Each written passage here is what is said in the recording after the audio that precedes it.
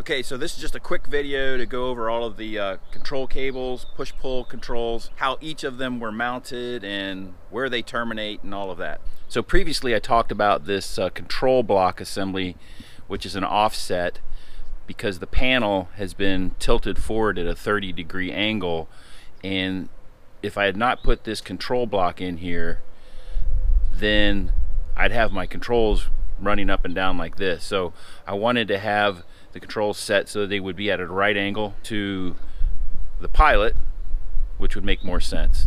This was created using SolidWorks, which is a CAD program that the Experimental Aircraft Association provides. It's a free software program, and then I just sent it off to a CNC company and they created that out of billet aluminum. So what we got here, this is the push-pull for the throttle, this is the vernier control for the propeller, and we've got the mixture control. Both are verniers. These two controls are threaded, so if you look at this one, this has threads already in the forward part of the control, and so I had the block also tapped so that these would thread in and used permanent Loctite to hold those in place. There's also a giant jam nut on the back of these as well. The only other push-pull controls I have are going to be parking brake, cabin heat, and alt air. If you look in here, you can see this is the parking brake, and so it was routed. The control cable was routed this way, and then over here to this side-mounted fixture that I installed for these push-pull control knobs. Firewall penetrations are little eyeball type of deals to keep the cables going in the correct direction, keeps the cables from binding. There's one over here. This one's for the cabin heat. This is the cabin heat opening here.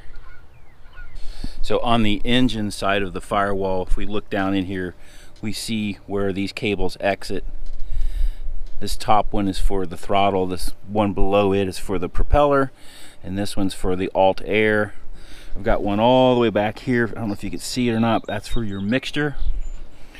And then there's one here in the front here. That one is for the cabin heat. And that goes, this is the cabin heat door. So the heat muff comes in through here. If you want cabin heat, open that, gets the heat inside, close it. I put this shroud on here so that when air is not going into the cabin, it will actually push it down and out the tunnel, as opposed to just, actually it would be blowing it right over towards the oil cooler. So here's where the alt air cable terminates on the alt air door, which is spring loaded. We've got the throttle cable assembly here and the throttle cable bracket with the jam nuts, and all that's been installed. This is the prop control cable. You can see that bracket here, and then it comes up and terminates at the prop governor.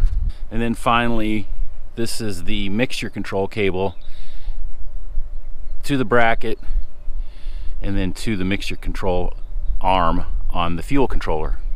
Okay, so that wasn't a very long video, but a lot of people have been asking about the control cables, especially that offset control block.